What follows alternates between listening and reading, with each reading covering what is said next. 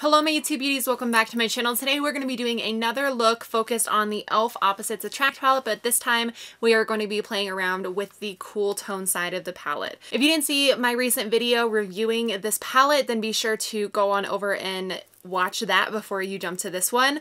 It gives a little bit more of an in-detail look at the palette and swatches and everything like that. On that video, I focus more on the warm side of the palette. This time I want to focus on the cool side of the palette. So I really want to try out Clever, Calm, and Witty. That's like the vibe I'm going for today. If you like these kinds of videos where I'm putting products to the test, be sure to give this video a thumbs up so I know. Before you leave, don't forget to subscribe so you don't miss out on my future videos. I upload Monday, Wednesday, Friday at 5 p.m. Mountain Standard Time. All right, let's go ahead and jump into the palette. My eyes are already primed. I'm gonna take a big fluffy brush and go in with the shade Witty. It's this like neutral gray tone, and start putting that into the crease.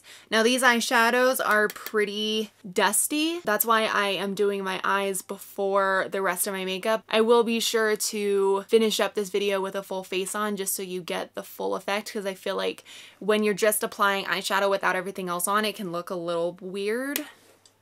Adding this into my crease.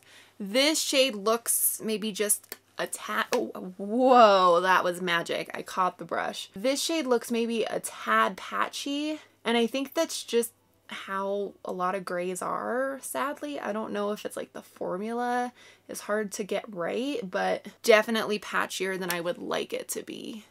I always have this one spot on my eye right here that eyeshadow refuses to blend. No matter how much I blend on that spot, it just won't accept, it just rejects the eyeshadow. I don't know why it's that way. So I'm not as happy with how that shade blended. I feel like it looks, I mean, I've tried to blend it as much as I can, but overall I just think it looks a little patchy.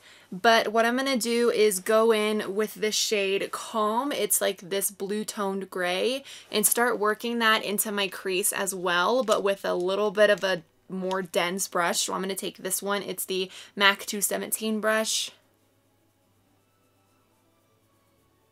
And that shade I'm keeping a little bit lower than the shade Witty that we put in the crease. That is helping a lot.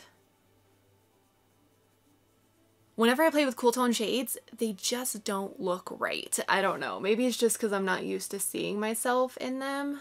Then I'm going to take this shade called Clever. It's a really pretty light dusty purple. I'm taking that on my finger. That's what it looks like swatched. I'm going to be placing that on my lid.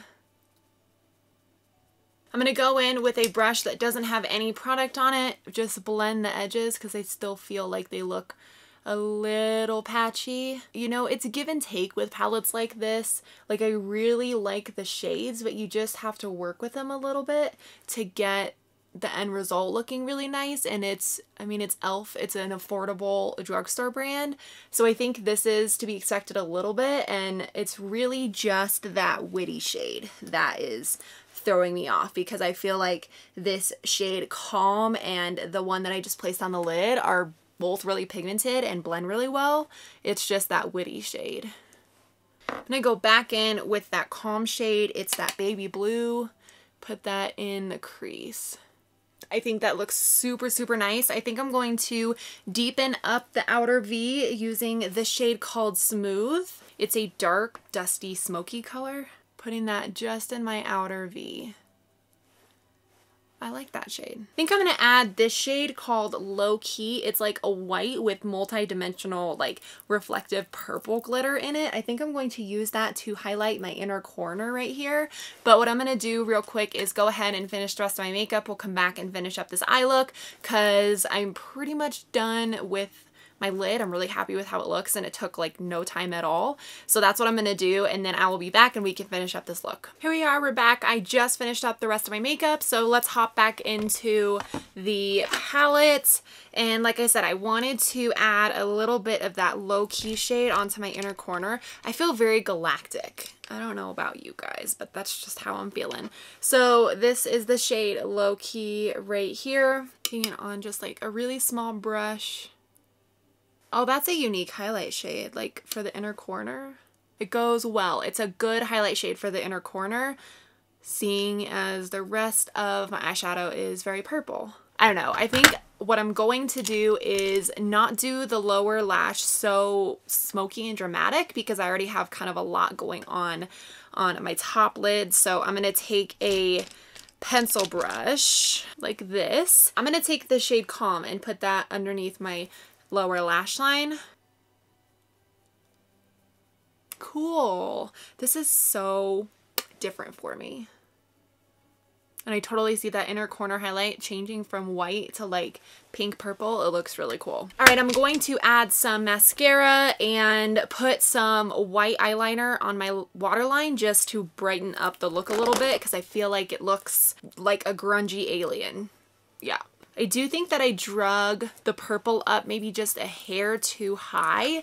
So what I'm going to do is take a flat brush and take the shade Fresh in the palette and put that just on my brow bone. That's a good trick you can always use. Like if you take your crease shade up too high, you can always use a neutral like eyeshadow that you use to set your base with and just put it on your brow bone, something that is matte that is going to just like control the eyeshadow a little bit more in case you went overboard and just, you know, got crazy with your blending. Then I'm going to take this white eyeliner. This is from MAC. It's NC15. NW20 is the Studio Eye Kohl or whatever it's called, but you can use any white eyeliner that you have. Placing this on my waterline. Then I'm going to coat my bottom lashes with some mascara and call it a day. Alright everyone, there you have it. This is the finished eye look. I hope you enjoyed this video. Please give it a thumbs up if you did, and I will see you guys in my next one. Bye!